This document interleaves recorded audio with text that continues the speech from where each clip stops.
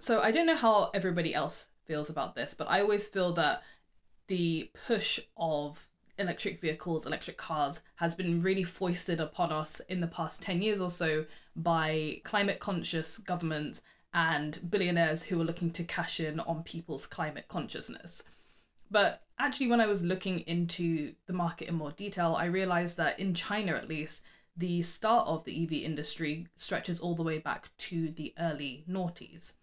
So in 2002, the government announced that it was going to invest 800 million yuan, or 106 million US dollars, over the next few years for the development of electric vehicles as a springboard to profitability for China's auto industry.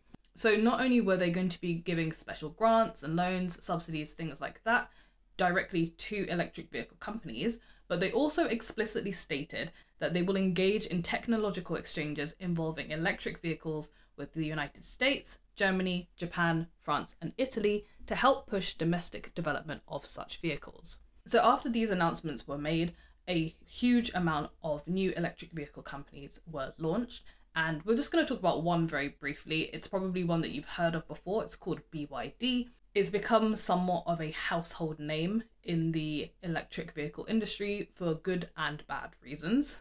BYD actually started out as a battery manufacturer in 1995 and actually only pivoted to making electric cars in 2002 after they bought a failing car manufacturer.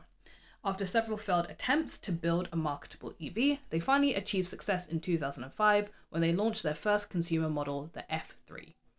They went on to develop the first dual-mode hybrid electric vehicle, the F3DM, in December 2008. So China's sudden investment into electric vehicles makes a bit more sense when you look at their 5-year plans. So for people who don't know what that is, essentially every 5 years, China announces a new 5-year plan. This is something that they've had since they adopted the Soviet model in the 1950s, and this helps them set the course for development in all industries. So this basically decides what the government is going to invest in. So in the early noughties, like many other governments, China was becoming more interested in how to cut back on emissions. And the most obvious ways to do that were to cut back immediately on heavy pollutants. So energy factories and cars. In the 11th 5-year plan, which was from 2006 to 2010, China aimed to bring its discharge of emissions and pollutants down by 20%. So this included obviously transitioning to renewable energy sources like wind and solar, and improving on what they described as energy conservation practices. So this sort of led to the government changing the amount that they were going to give to the electric vehicle industry from being 800 million yuan to 10 billion yuan, which is a much more significant investment. And their goal was to release over 600,000 electric vehicles into the Chinese market by 2012. They also announced their support for other initiatives like electric vehicle public transportation, and they set up some pilot cities as well in order to be the ones to sort of like introduce and test the viability of these new schemes. So immediately following these announcements, obviously there was a huge flurry of new electric vehicle companies being established in China. The Beijing automotive industry, Chery Auto, lots of brands that you've never heard of before in your life. But just because there was investment available and people were interested in EVs, it doesn't mean that it was all smooth sailing from the get-go. If you look at it realistically, the initial figure of 800 million yuan, or $106 million, is really just not that much money. And even 10 billion yuan, which is about $1 billion US, to cover the entire of China and to create 600,000 electric vehicles is not a lot. If we look at 2011 in particular, the EV industry was struggling in China. The BYD F3DM model sold less than 100 vehicles domestically and only 11 internationally. And they had to cut back on their own targets, which were 800,000 vehicles to 600,000 vehicles, but in reality, they only managed to make 500,000 vehicles that year anyway. The reason that the market was sort of wavering in the first instance was because of lack of readiness, basically, for people to start driving electric vehicles. There weren't a lot of things like charging stations available. And also at the time, there was a focus on quantity over quality. And this is summarized quite nicely by this quote from McKinsey, who did some analysis on this. Despite a concerted effort by the government and domestic automakers, the expected surge in electric vehicle production and sales has not occurred. The government's 12th five-year plan targets ownership of 5 million battery electric vehicles and plug-in hybrid electric vehicles by 2020, yet just 1,000 of these vehicles were registered in the third quarter of 2011. Despite investments totaling nearly 10 billion renminbi, or $1.57 billion in battery R&D by Chinese automakers and suppliers, few Chinese vendors are qualified to provide electric vehicle batteries to the auto industry. Government-sponsored subsidies have failed to stimulate consumer demand. Electric vehicle buyers in Shenzhen got 120,000 renminbi per vehicle, but automakers sold only about 600 such vehicles in 2011. Planned infrastructure rollouts have also failed to materialize.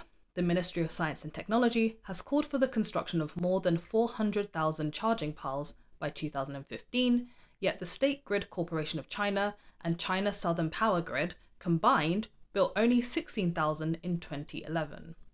As a result, China has fallen behind not only its own goals, but other major automotive markets in its readiness to support an electric vehicle industry.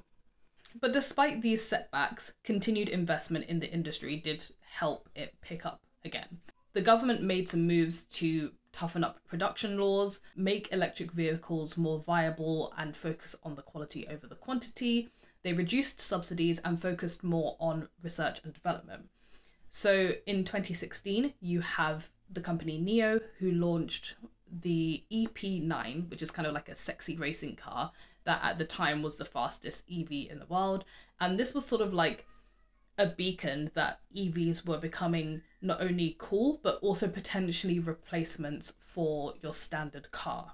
Growth in the electric vehicle industry in China picked up again after the Made in China 2025 announcement, where electric vehicles were listed as one of the key industries that the government is targeting to become a world leader in. Now, the government is relying more on market forces than internal incentives, so they've made that switch from having to rely on subsidizing and funding these companies and this growth and the research directly to just letting the market pay for itself.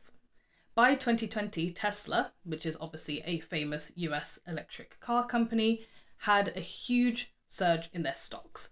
So Chinese electric car companies were also able to kind of ride this wave of interest in electric vehicles. At this point, you have several car companies in China that are able to debut on stock markets in the US. So you have NIO and XPeng, which went public on the New York Stock Exchange, and then you have Li Auto, which debuted on the Nasdaq. So all of their stock were able to rise concurrently because of the interest in EVs, and we'll go a little bit more into detail about that in a bit. But what this shows also is that even companies that lacked brand recognition were still able to capitalize on the growth in general in the industry. Today, the electric vehicle market or industry in China is so big that even players like Xiaomi, which is, if you don't know who they are, they basically make the rival telephones to the iPhone in China. So they have made so much money that they're now starting to make their own electric vehicles, which is crazy because they are making more than enough of like phones and tablets. But it just goes to show how important and how profitable the electric vehicle industry is becoming, especially in China, where you have 10 million electric vehicles being sold worldwide, 60% of which was sold in China.